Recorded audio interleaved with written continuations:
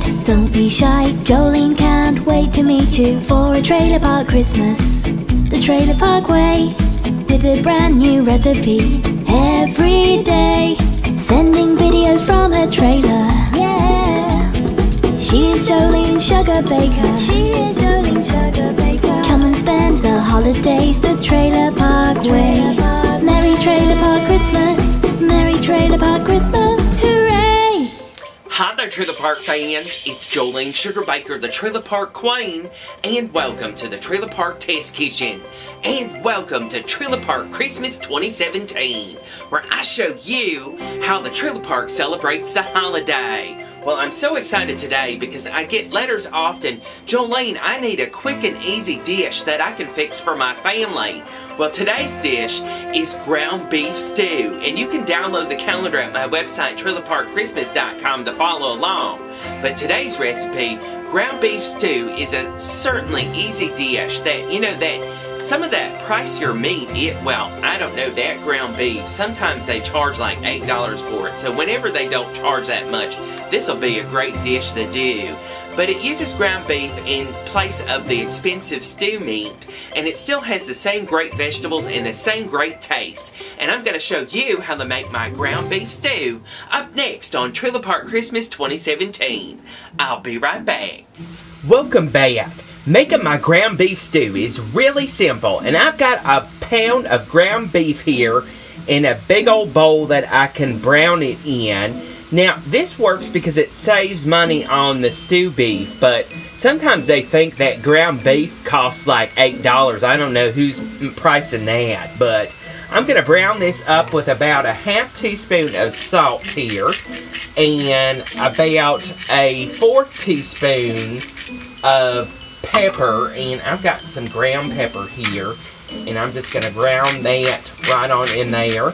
And we're going to brown this and get this going, and I'll check back with you in just a moment.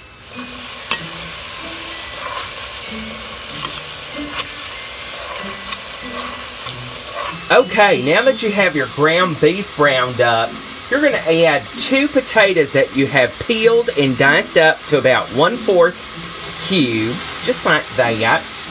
And I have 3 carrots that I have chopped up, and I have dumped that in there too. I like to give it a little sprinkle of garlic powder too to kick it up a notch.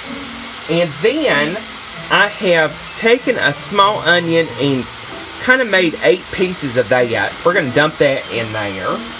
And then we need some beef broth. Now, you can make your own, but I've got the store-bought kind. And I'm going to pour about 14 ounces of that in here.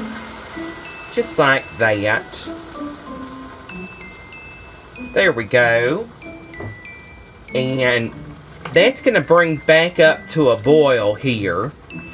And let me get that back up to a boil, and I'll check back with you in just a moment.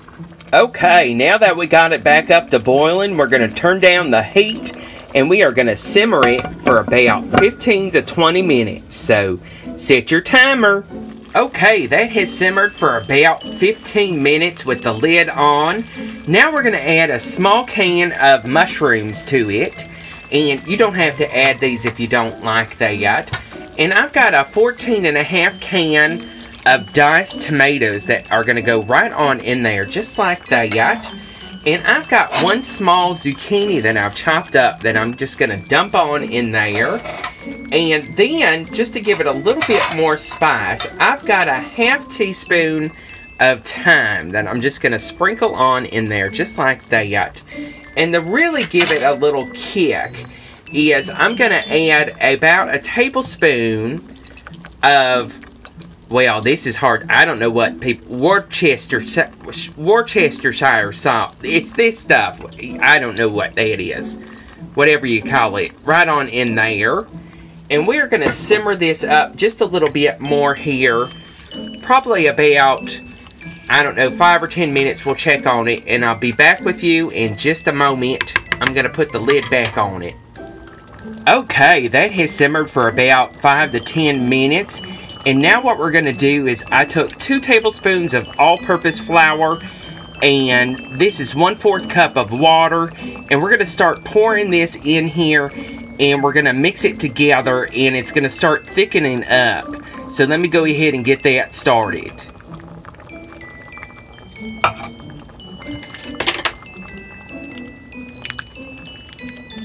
There we go. And now we're just going to simmer this up until it gets thick. And then it'll be ready to serve. So I'll check back with you in just a moment.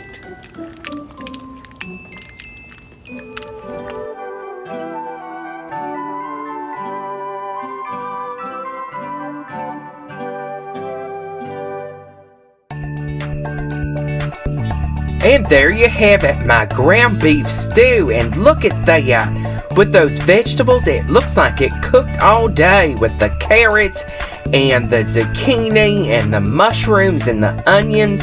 And we used the ground beef today to save some money on the actual stew meat because that could be so expensive. But I'm going to taste a little bit here, get a little bit of all that. Look at that, the carrot and the onion, and I just can't wait.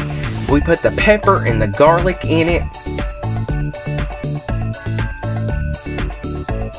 Wow, that tastes like stew that was made in like a crock pot or something that was made all day. It has the wonderful home style taste of stew, and this is just great, and that was just fixed in a jiffy.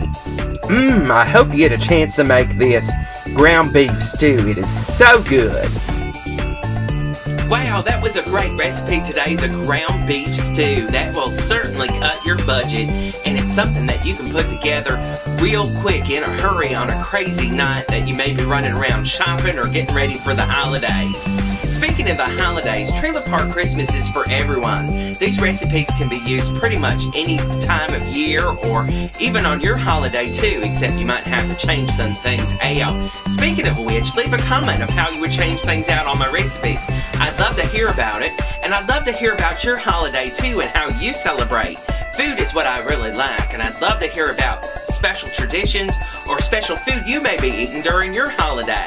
I love you all, and I've got more recipes throughout this week because I see tomorrow that I'm going to show you how to make a gift in a jar, and it's going to be a great gift that you can put together in a hurry. I love spending the holidays with you, and I'll see you back tomorrow. Merry Trailer Park Christmas. Bye-bye. Slap on all your blue eyeshadow. Watch out for that